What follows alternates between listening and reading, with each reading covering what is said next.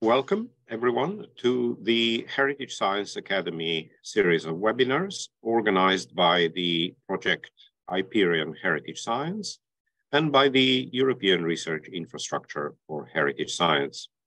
My name is Marya Albrecht, and I'll be moderating the webinar today, which is in fact our second user meeting. This is one in series of 3 user meetings in which we present, or rather invite, our speakers to present successful and interesting access projects carried out in the frame of the IPERION HS project. We have 2 really special talks today, and these are going to take us into the depths of the medieval age, but the first one is a rather more global talk, to be given by Lucrezia Milillo. She is going to talk to us about meaningful materials in the Khipu Code. Lucrezia is a PhD student and Wolfson Scholar in social anthropology in the department at the University of St. Andrews in Scotland.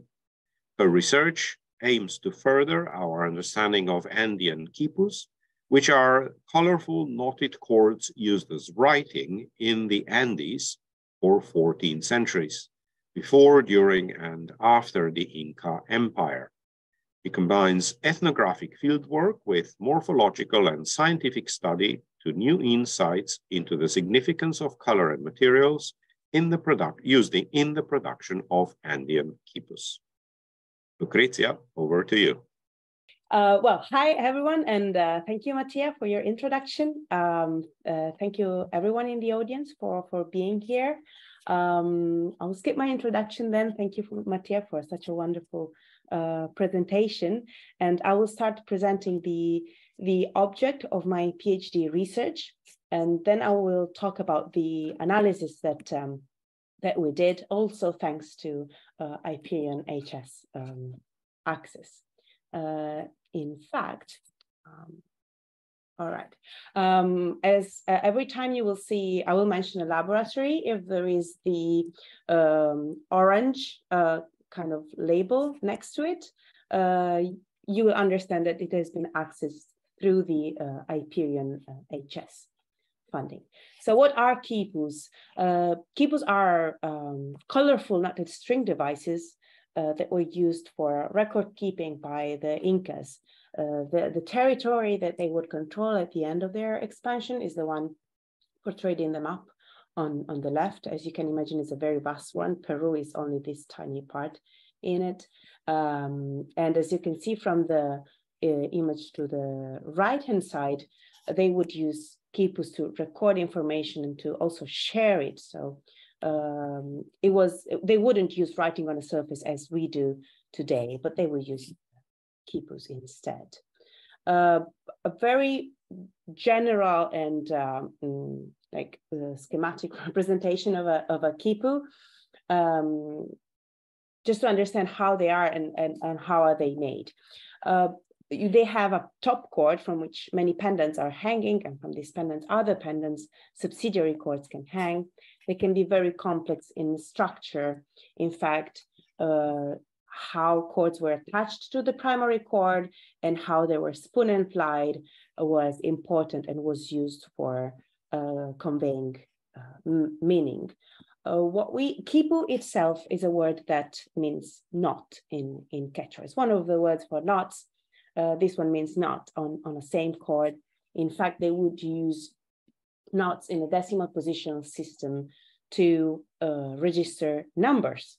And as you can see at the lower level, they would write the units, they would knot the units, and then the tens are on the upper level and the hundreds on the upper level again and again. So with different types of knots at different levels, they would write numbers. But the big question in Khipu studies is, what are these numbers counting? And what do we do with quipus that do not present knots arranged in a base 10 system? So the problem is, how was the qualitative and possibly the narrative information encoded in quipus? And what Khipu scholars agree upon today is that both materials and colors were very important. Quipus could be made of cotton or Andean cotton or wool. As we shall see in a minute, they actually would also use other plant fibers, and they would use natural colors of these materials as well as dyes to change the color of the fibers.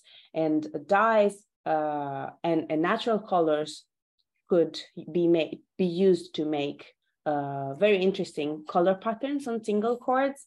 We see single color cords, mottled cords, barber pole, and segmented cords here. But these are only like just a few of the very complex patterns that Khipu cords can have. And cords can be arranged in colorful patterns in a whole Khipu. Here we can see color banding or seriation, in this case, series of different colors repeat over and over again in the Khipu.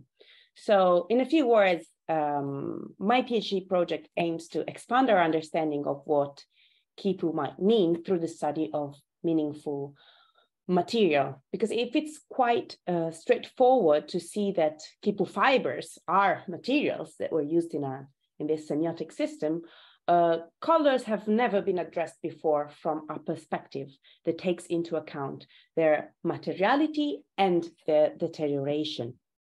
So this is how meaningful materials in the Khipu Code takes form. And if you want to read more about it, you can check out my website, because this research is actually quite big. I mean, I collaborated with 6 European museums and 5 different laboratories, 3 of which were funded by the IPERION network project. And for this research, I've selected 2 types of Khipus presenting oddities, unusual specimens that are said to be outside the Inca standard, which is what I showed to you before in the first part. And without diving into anthropological research questions on this matter, because we don't have, this is not the right place to do that, I will just mention that leaf fiber, this leaf fiber you see on the right-hand side has not been yet identified, and no dye analysis have been done on Khipus before. So you can imagine the magnitude of the importance of this information to understand Khipus better. These are the museums I collaborated with and that host the Khipus that were included in this study. And it was very useful for me to have a dialogue with the IPERION help desk, because they really put me in contact with the experts in the field and allow me to design, together with Marya Albrecht, a fantastic scientist at the Swedish National Heritage Board. She was able to translate in the science language what were my anthropological questions. And so that's I think the fantastic aspect of the collaboration, collaborative work that is enabled by the IPERION HS Access. So then we decided, we designed a protocol, how to proceed. Ideally, this is an ideal protocol that we try to follow. Not all the samples, of course, in practice, were able to go through all the steps. We had to make a selection. And this was part of the fun of designing this research project. So we started with a morphological study that I would do on the Khipu itself.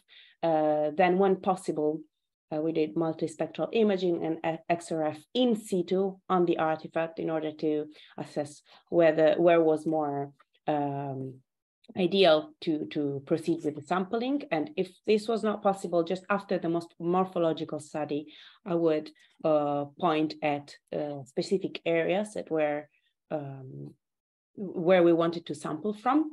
So then we proceeded with bringing all the samples. All the samples went through the micro XRF in vacuum that was done at Historic England in Portsmouth. We also imaged the samples with UV light, visible light, polarized microscopy, and in the SCM in Sweden. We proceeded we brought the samples to Ljubljana at the macromolecular laboratory to do Raman spectroscopy, SIRS, and FTIR. So this analysis at the center in the central column, they are, of course, invasive because you need to take a sample, but they are non-destructive. So you can reuse the samples to do other types of analysis, which are destructive, like high-performance liquid chromatography in diode array detection or in mass spectrometry. And of course, radiocarbon dating is destructive as well. So for the most morphological analysis, it can be, I mean, many things can be found. It's not just an observation. In this case, this black thing was sticking out of this thread wrapping, and in the XRF in situ, we were able to identify a thread running through, which enables a different understanding of the very structure of the Khipu. And multispectral imaging with UV light enabled us to see a core that was supposed to be made of a uniform color. It was instead possibly mottled in the past. So after proceeding with the sampling, as already said, we brought the samples to map them with multispectral imaging, but also to analyze them with different microscopes I already mentioned. But let's get to Portsmouth, where actually mapping with X-ray fluorescence in vacuum was performed. This was really useful to map inorganic composition and possibly mordants of the samples. It was really useful to do that in vacuum because we were looking for aluminium, which cannot be detected in open air. But we didn't find any, as you can see at the bottom left, which is still an information that is useful in a way. But I'm not going to go into detail. Many observations can be done regarding XRF analysis. For example, iron was present particularly on colored samples, and on sample 7, the one to the right. This is just few of all the samples we analyzed. I couldn't put all of them in this slide, but just to give you an idea, it's possible that iron was used as a mordant, and this particular sample here came from the core that we thought was made of a uniform color, but the two parts of it that I'm indicating now at the moment with a pointer show different amount of iron in them. So it actually supports the idea suggested by photography in UV light that core was mottled and not of a uniform solid color. If you want to know more about this type of research, there is already an output that came out from this research.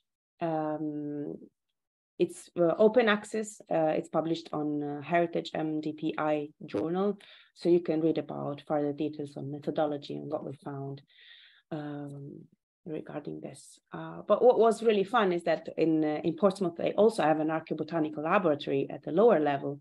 And so we also used the expertise of Jill Campbell, who helped us imaging the vegetable fibers that we analyzed before, but it was a very fruitful environment for discussion. We moved then to Ljubljana to detect possible inorganic and organic colorants with Raman and SURS. They really need a very minuscule quantity of fiber, just in some cases, just a couple of hair. So it's not like liquid chromatography that need a bit more, which is still tiny, but still, I mean, it depends on how much we are allowed to sample and how destructive the sample can be for the object. But it's good to know that different results, the same results can be accessed through different ways and different amounts of samples. This is something I learned in the process.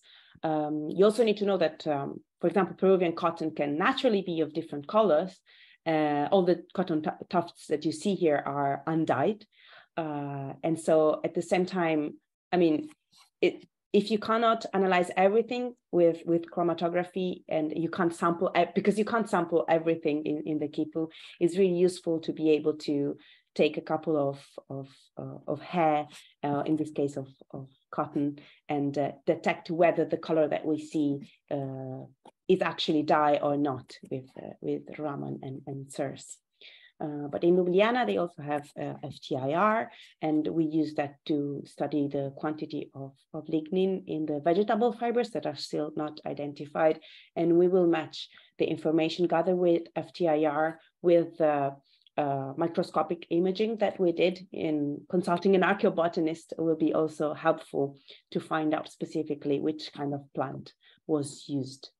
Finally, some samples were selected for high-performance liquid chromatography, which happened in Pisa, and it was performed by the Professor Ilaria Degano. It was really useful to have further details on organic dyes, which is of course different if we want to look at pigments. In this case, it is excellent for organic material. But again, if you want to read more about this, there is this first result that came out. And finally, going towards the end of my presentation, last but not least, we also are very happy about this, radiocarbon dated 6 Khipus, which is a huge amount because out of the 1200s, very few have been dated so far. And most of the Khipus lack precise provenance. Therefore, radiocarbon dating is fundamental for finding how morphological changes in Khipus can be related to cultural changes over time. And due to the period of history in which the rise and fall of the Incas happened, actually radiocarbon dating also needs to go hand in hand with morphological and archival work. These results are still unpublished, so I'm not going to show them here yet, but we are working on it. And in general, it was great to learn so much about the very practicalities of science, how to design a feasible protocol that would satisfy both scientific needs, but also curatorial and anthropological preoccupations. It was of great value learning the affordances and limits of specific machines and to understand the invaluable expertise of the scientists I collaborated with, which is what really made the difference in terms of personal experience, but also scientific results. So without taking extra time, thank you for your attention. I guess the questions are after the second talk, but in any case, these are my contacts. Feel free to get in touch here or later on. Thank you. Thank you so much, Lucrezia. This was phenomenally interesting. And I must say that my head is buzzing with questions, so I'm sure we're looking at questions posed by our audience to be discussed at the end. Without further ado, however, I'd like to invite the second presenter, who is Marya Albrecht, who's going to talk to us about conservation of the painting Madonna Enthroned by Joan Reixach. Marya Albrecht is a paintings conservator in The Hague, based in The Hague, and she works both freelance and at the Mauritshuis. She graduated from the postgraduate program in conservation and restoration of cultural heritage at the University of Amsterdam in 2014. She has published widely on material technical studies of 17th century Dutch paintings and 15th century Spanish paintings. This presentation, however, focuses on the conservation and material technical analysis of the Madonna Enthroned, surrounded by angels, attributed to Joan Reixach from the collection Foundation de Haar in Utrecht. Marya, really looking forward to your presentation. Over to you. Thank you. I hope everyone can see me and hear me correctly. Maybe a thumbs up would be nice. Okay, perfect. Thank you. Yeah, thank you so much for the opportunity to share a bit more about our project. And I will be talking specifically about our ARCHLAB visit to the Spanish Cultural Heritage Agency. Oh, does this work? Yeah. So this is it. We were granted access to the Instituto del Patrimonio Cultural de España in Madrid through ARCHLAB funding. And we went last year in April. And this project, for the project and for the ARCHLAB request, I was the group leader, but it's been a project that I have been sharing with my colleagues Melissa Dougherty and Gert van Gerven. And I thought it's important to note that the three of us are working as freelance conservators. So I'm extra grateful that even if you're not working with a grant institution, but on your own, that you're still eligible to get funding through ARCHLAB, which I think is really great. And I think more people should know about this because it's a really good opportunity. Then I'll introduce our object. It's a painting attributed to the Valencian artist Joan Reixach. The painting is dated 1450 or circa 1450-1475, and it belongs to the collection of Kasteel de Haar or the Haar Castle near Utrecht in the Netherlands. It's unclear when the painting exactly arrived in the castle, but we assume or we know from historic photos that it was at the beginning of the 20th century.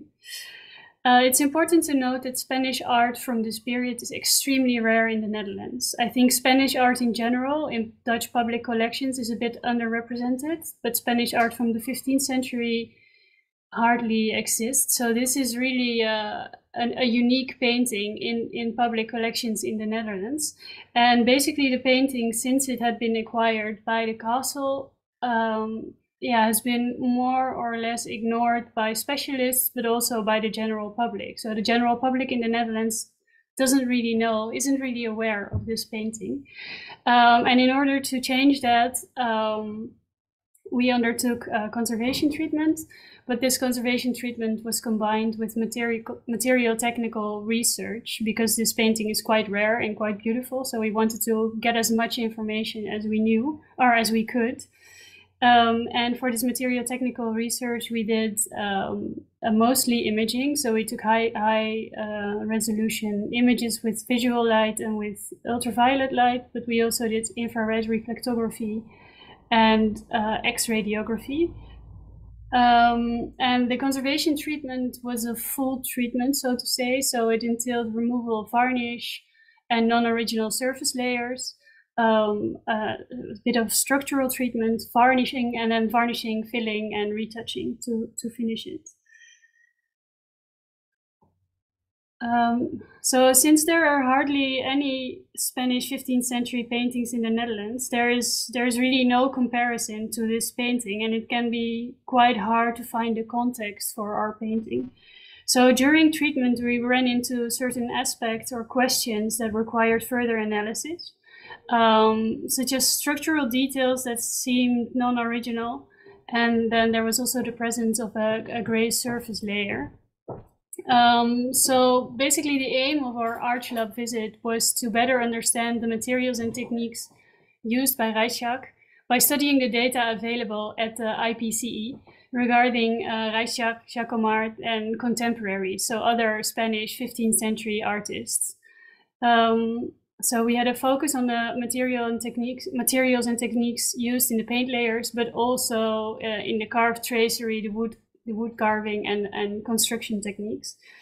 And here you see images of the reverse of the painting, the reverse of the De Haar painting, and then two detailed photographs of this gray surface layer.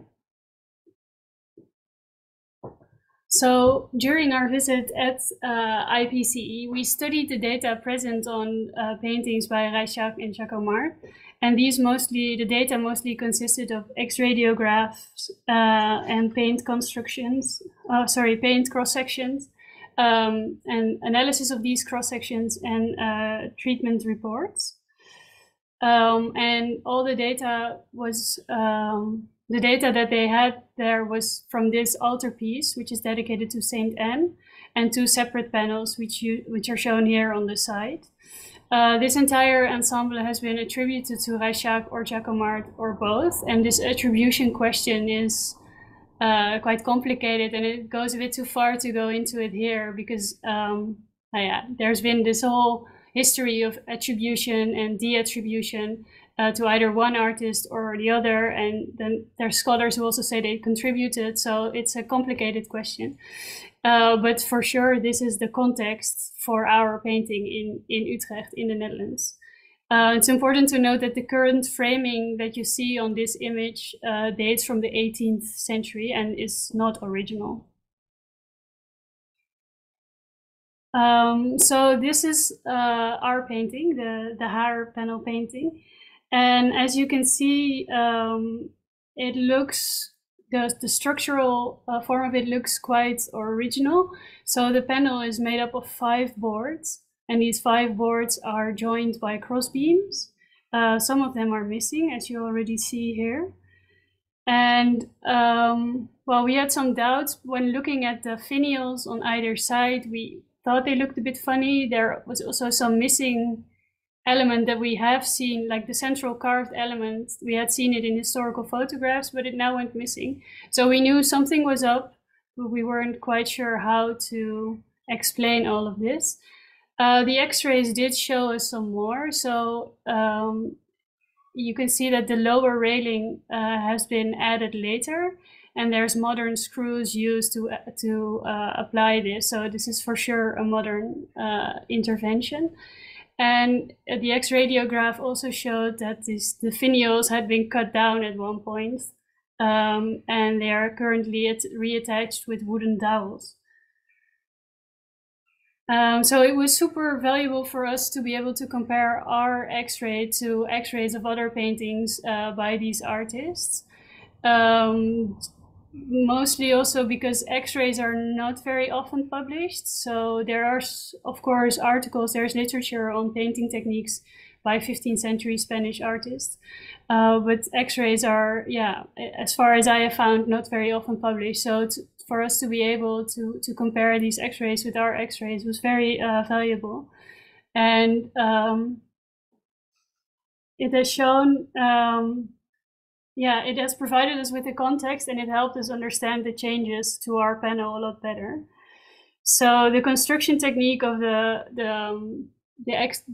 panels that we saw the X-rays from in Spain are very similar. So there's cross beams and also metal dowels in between the boards.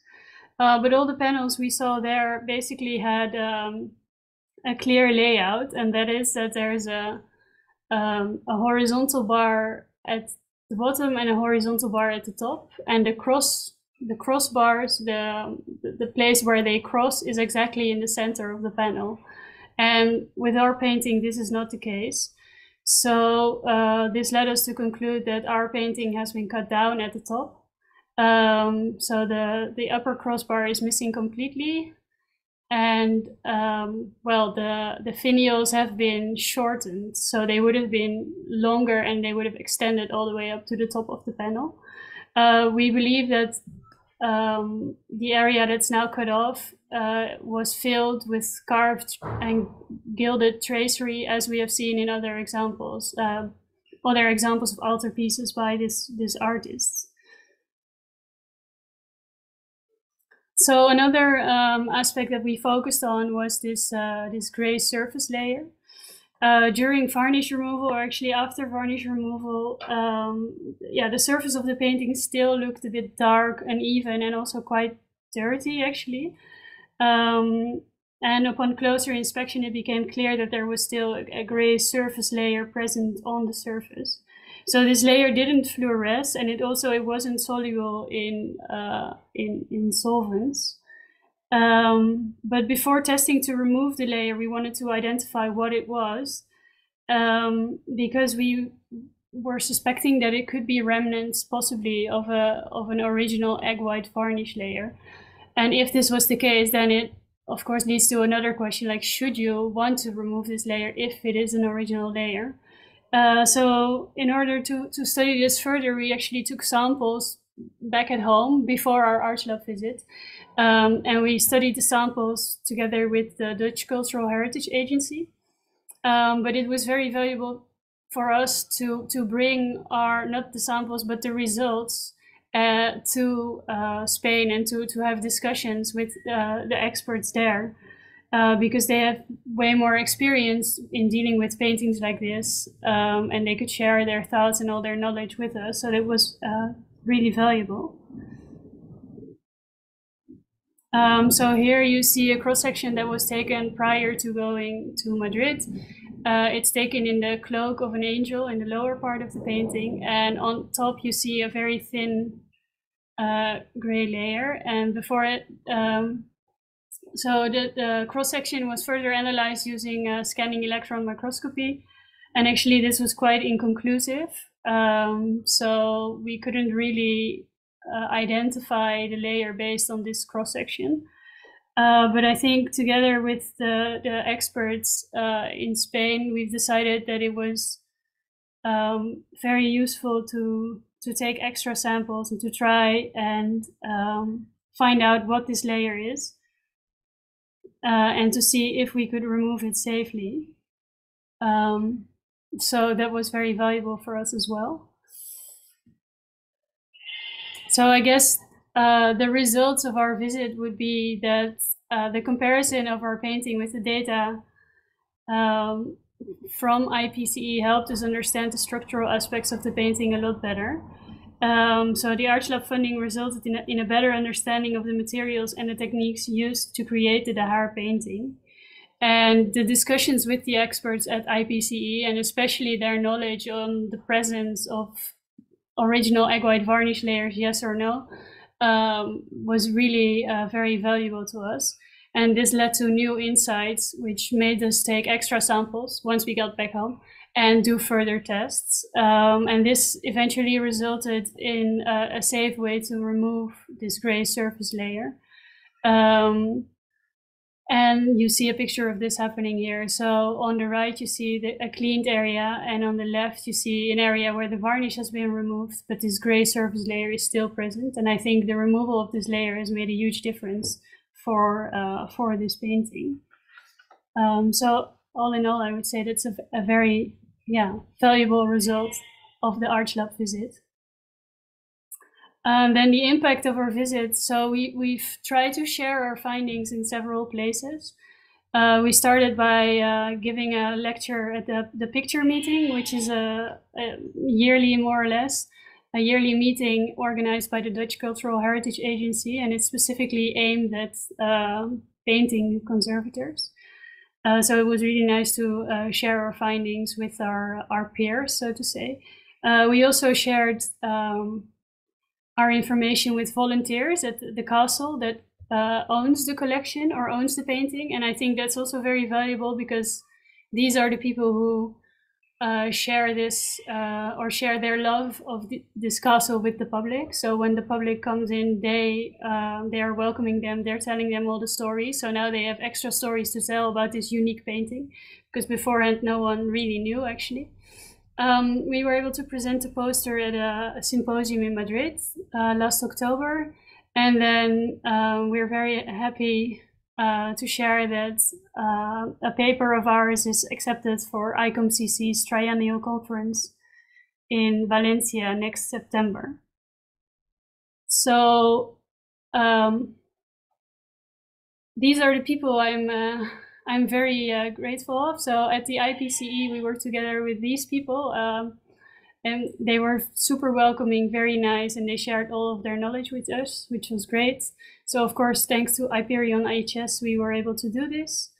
Katrien Timmers is the curator of the castle, and our conservation project, conservation/research project, has been funded by the Vereniging Rembrandt and the Prins Bernhard Cultuurfonds, which is also good to acknowledge, because they specifically also funded the research part, not only the treatment, but also the research part. So I would like to thank you all very much for your attention. And then I believe I'm switching over back to Mattia for the last 2 slides, if I'm correct. Thank you so much, Marya. This was such a comprehensive and really, really interesting presentation of the challenges related to this painting preservation. What remains is for the Heritage Science Academy team to invite our audience to attend our next event. This is another user meeting event, the 3rd one in the series, and sadly the last one. Our user meeting events are there to showcase successful access projects and to disseminate what can be done using the IPERION HS and the IRIS infrastructure. So the next user meeting event is going to be held on September 12th at 3 p.m. So please do join us then for a presentation of further two interesting projects. If you could please advance the slide, Marya. And of course, our slightly younger team of HS Academy Current Topics lecture series is inviting you to the next webinar, or rather online lecture, to be given by Livio De Luca, who has worked on a cathedral of digital data and multidisciplinary knowledge in heritage science in relation to his project on digitization and digital data related to Notre Dame conservation. I'm sure this is going to be a really, really inspiring talk as well. And this is going to be held on the 22nd of June at 3 p.m. as well. We are extremely busy in the Heritage Science Academy team, and we are also very happy to be able to invite everyone to attend the July Summer School, which is going to be held in Ljubljana, Slovenia on Build Heritage. So please do check our Heritage Science Academy website for all the events, as well as recordings of the past webinars and lecture series. Thanks to everyone in the IPERION HS Central Office for support with the webinar today, with the user meeting today. And all that I still need to say is that our call for proposals, so the IPERION Heritage Science call for proposals, is still open until the end of June, 30th of June of 2023. And I trust that the two extremely interesting presentations today have given everyone new ideas on what is possible within our research infrastructure. Thank you very much for attending today.